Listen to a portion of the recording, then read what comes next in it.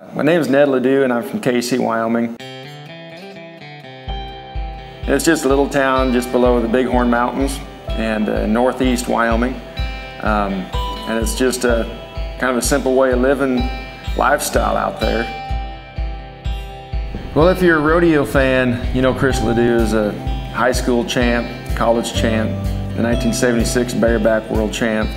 If you're a country music fan, you know him as a great singer-songwriter, probably put on one of the best shows in the business. But if you're me or any of my siblings, you know him as Dad.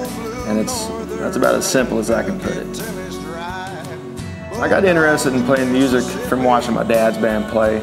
And they always looked like they were having fun on stage, and it sounded good. And I got a drum kit when I was about 5 years old and started taking lessons in that, and then got my first band when I was about 14, and it just kind of took off after that. I got into Dad's band when I was about 21. It came from an accident. KW Turnbow, his drummer, got in a car wreck, and the doctor said he'd probably be out for close to a year. And so they only had like 3 days to find somebody else. And so my dad asked me if I'd like to come in and give it a try. I felt like I was taking these small steps to reach a certain goal. And but then once I got in my dad's band, you know, it was like I got off the stairwell and took an elevator straight to the top of the building. And then all of a sudden we're playing with the groups like you know, Sawyer Brown and Toby Keith and Garth Brooks, and it was a rush. Yeah, my mom was going through my dad's office a few months ago and just doing some organizing and some cleaning. And she was going through the desk and found a stack of papers that had song ideas written on them. And there's no telling how long ago he wrote these down.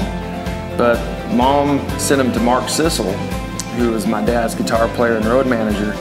And as soon as Mark got them, he mailed them to me. And he thought, man, Ned, it'd be kind of neat if you could take one of these ideas your dad started and finish it. And it'd be a brand new song by Chris LeDoux, co-written with his son.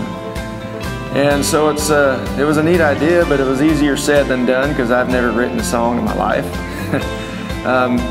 So I picked out 2 or 3 ideas that I thought sounded pretty good.